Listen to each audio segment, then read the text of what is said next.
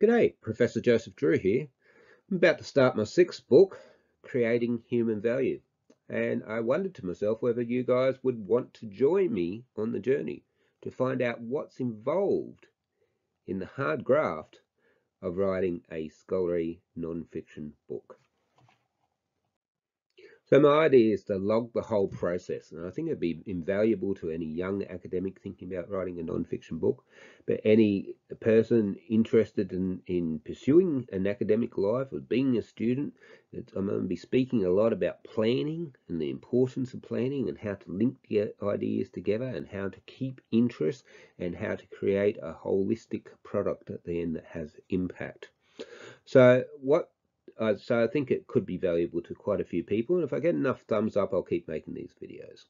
So what is this book about? It's called Creating Human Value, a New Public Management Paradigm. And if you watch my videos, you know I'm very much into natural law, philosophy. I teach overseas on this topic and taught in Australia on topic too. And it's been very popular with my students, surprisingly so. Very old, ancient concept, goes back to at least the time of Aristotle and Plato. He talks about the proper ends, the proper excellences of human beings. It talks about the proper function of government and helping people achieve those ends. Now, I was requested to do this book, and it comes at a very pivotal moment, certainly in Western government. We're more fractured than ever. We have more claims of government overreach than ever. We have more welfare dependency, intergenerational welfare dependency than ever. And a lot of that comes back to the fact that government has lost its way. It has lost sight of its purpose. The original purpose of government, you go back to Plato, Aristotle, was to teach people to be virtuous and to help them get to a eudaimonic state, eudaimonia, which literally means a good spirit, a good life, human flourishing, sometimes horribly mistranslated to happiness. And indeed, that's what's happened. Governments focused on happiness instead and equated happiness with spending money and doing things, and that's why we have such large government these days compared to what we had in the past. And the problem with that is it can undermine human dignity. It can undermine all the smaller associations such as families and clubs, religious institutions, social groups that contribute so much to the good life. So this book is set up as an antidote to the creating public value paradigm, which is holding sway in most Western governments at the moment, which is responsible for a lot of the ill effects that we're seeing. And I think it's going to have a very big impact. So a couple of these steps I already did last year. First of all is to find a niche. And the niche was easy in this case because people actually asked me for this book. Several colleagues and several people who knew me personally thought there was such an important thing that it really needed to be highlighted in a work of its own. I've talked about it at length in other books of mine, but it really needed a dedicated work. You then need to make the pitch to a book company, which is not easy. It was easy for me in this case because I had a long-standing relationship with the editor, a working relationship with the editor at Springer. Springer have always been very good to me, treated me very fairly, and one of the best scholarly publishers. I'd be mad to go elsewhere. I did think about going elsewhere, to tell you the truth, to a publisher that's a bit cheaper because I wanted the book to get greater exposure, and sometimes the Springer books are too expensive for people to buy. But at the end of the day, I realized the most important thing is a good relationship with your chief editor, and that's what I had. Unfortunately, she went and left, joined another company. I think it was Rutledge, which is a huge loss for Springer. If had I known it, I probably would have gone elsewhere. But I'm confident that Springer will still continue to treat me fairly like they have in the past, that they'll appoint a good editor to take over from Lucy. And I'm very happy with the presentation of their book and the typesetting and all those sorts of things. So you make your pitch, and I think it's best to do it with a phone call and talk through it. But you've got to think all the way through it before you go anywhere near it.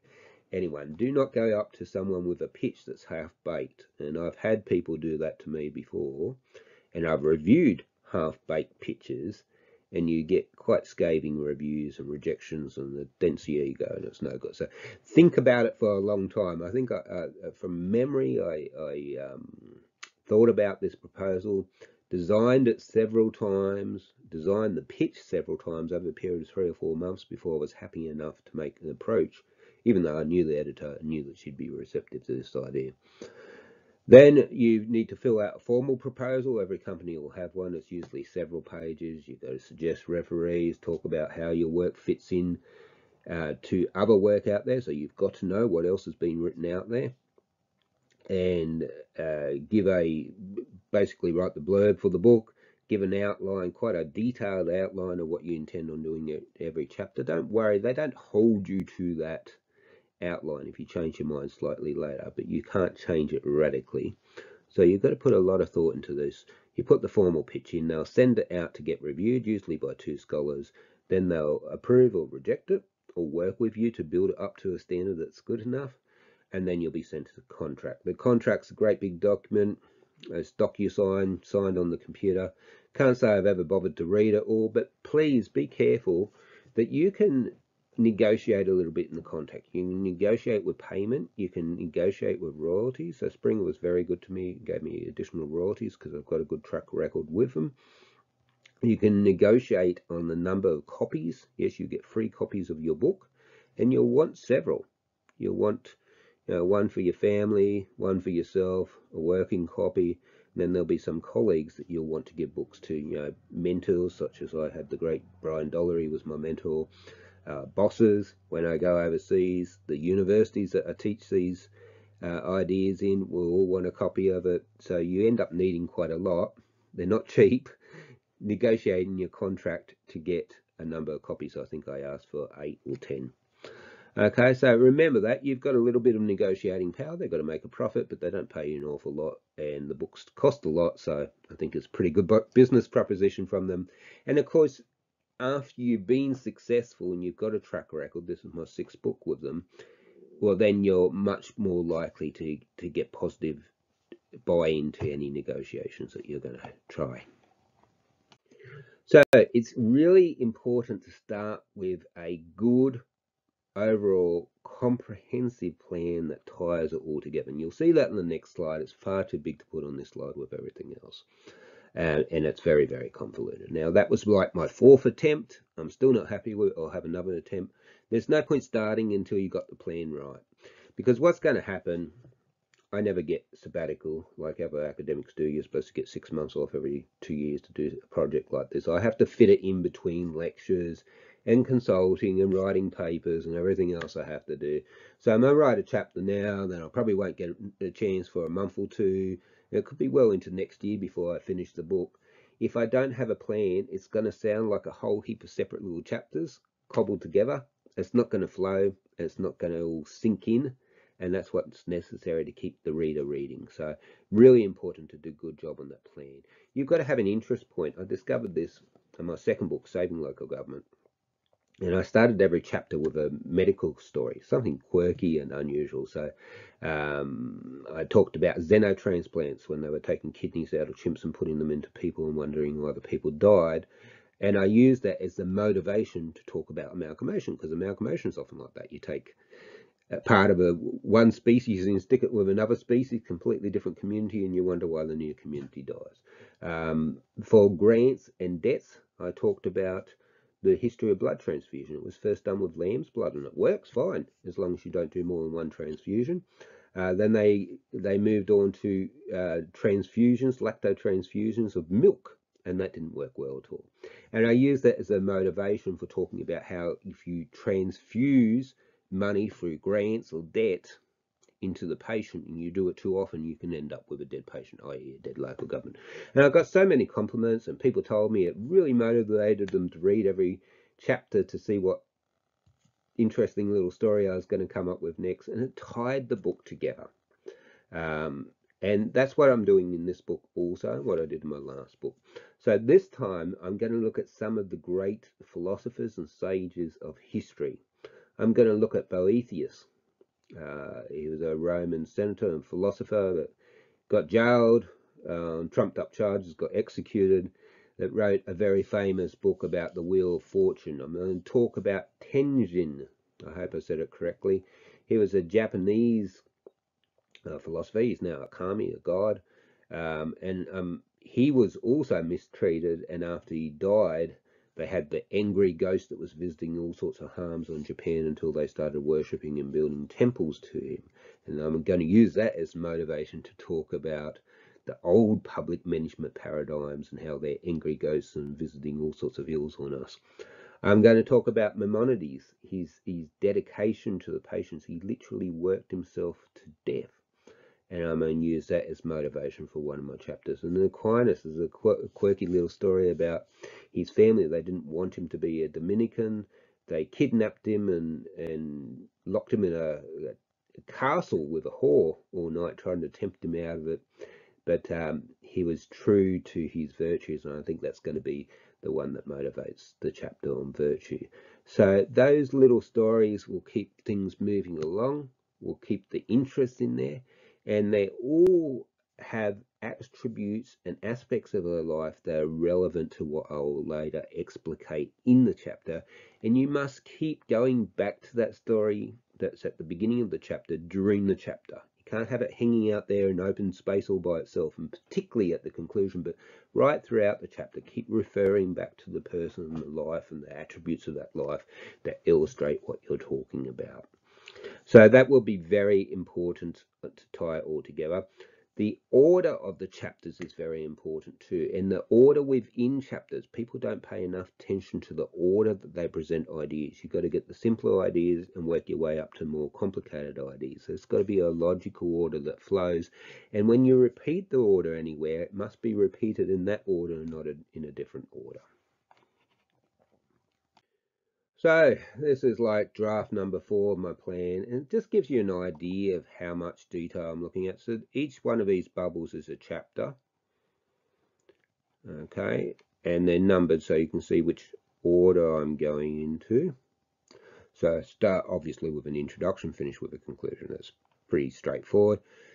When talking about natural law, you need to talk about the excellent person, because that's the whole point, is how do people achieve their full potential, full flourishing. Then you need to talk obviously about government, the excellent society, and what the purpose of government is.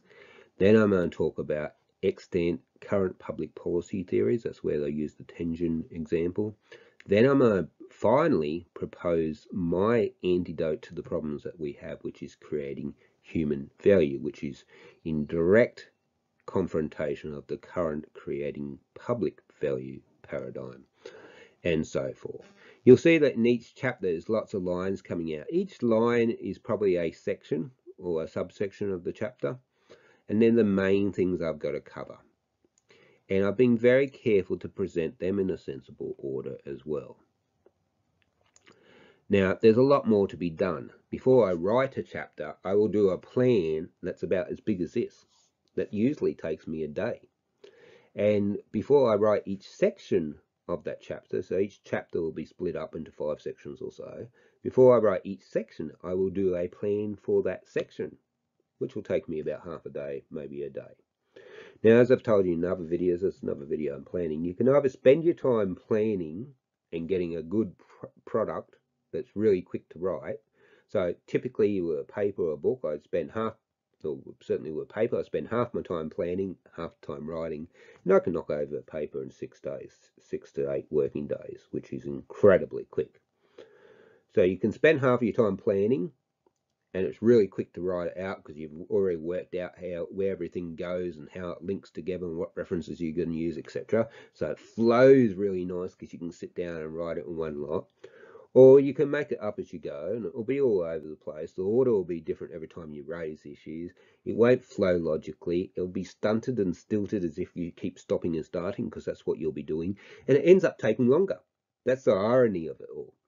Spending time doing a comprehensive plan actually saves you time. But occasionally I used to teach this strategy specifically to my postgrad students, and some students would take it all on board and they go, wow, I never knew that that's what I had to do to start producing good work, start producing quick work. And I sort of stumbled across it over the last couple of decades. But some people refuse to do it. Some people do a half-baked effort, like my youngest son at present. And I keep encouraging him, no, do it properly, take the time. It's not much more effort and you get a better product.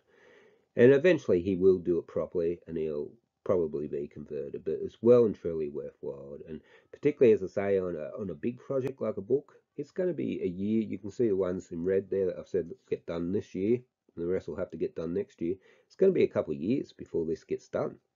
If I don't have a plan to keep things together and to keep me on the track, I'm going to deviate and get off track all over the place and chase down rabbit holes, and it's going to be a bit of a mess and a very big pain to read. Now, will this plan change as I go? Quite possibly. Particularly, I think once the first couple of chapters, I've done something similar to that before, but by the time I get to chapter 4, I'm writing in a new area. It may influence chapter 5, and chapter 5, which is where I outline the creating human value paradigm, is really the thing that guides all the other chapters after, including the 2 case studies. If you're doing a book and you don't have case studies in there, I strongly encourage you to do them. So I have typically in a book, 2 chapters where I look at a real world thing that happened recently and say how my paradigm or my idea or whatever I was talking about in local government would have resulted in better outcomes. And that's actually really hard to do, to apply knowledge, but that's that higher order knowledge that Maslow talked about. And it's so important because some of your readers won't be able to do it. And it's really important to test your ideas and test what you're saying in the crucible of the real world. So I'm going to look at creating human value in terms of COVID responses, and I'm going to look at creating human value in terms of the fight on inflation. So they're really important chapters too. So the main thing you need to know about writing a book, and I imagine it's the same with fiction, I'm going to try my hand at that in a few years' time when I retire, is that it's just really hard graft.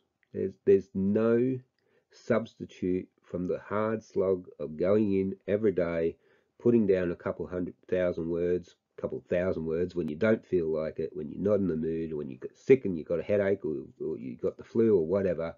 It's just got to be done, and you get to your goal by plotting day after day after day, according to a really clever plan that you've spent a lot of time thinking out. You've got to have a reason to do the book. This is Viktor Frankl's main thing in his logotherapy, and something I'm going to be talking about in the book. You've got to have a reason for being, a reason to do the book. And when you're invested and you can see the reason, my reason is to improve the lives of people, to improve the function of government so it starts functioning like it was designed to do. And I think that's going to be terribly important for my children and for friends and other people in the community. That's the thing that's going to motivate me in those times when it is hard graft, when I'm trying to fit in a chapter, when I've only got a week or 2 between jobs or lectures or papers that I've got to review or revise. That's the thing that's going to keep me moving through this. So have a reason, articulate it clearly, and stick to that reason.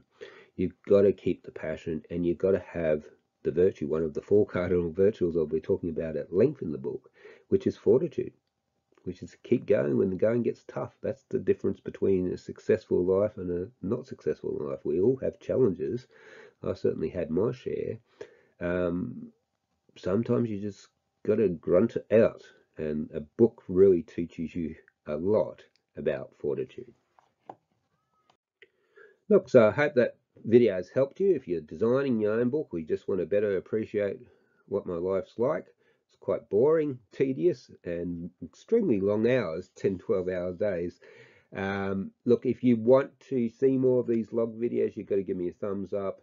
You've got to subscribe. You've got to flick it around to other people that'll be interested. Actually, this whole channel is about helping other people, but I'm never going to help them if I can't get the exposure. And I can't get the exposure without you helping me by flicking things around, liking them, and subscribing. Thank you very much for your time. Goodbye.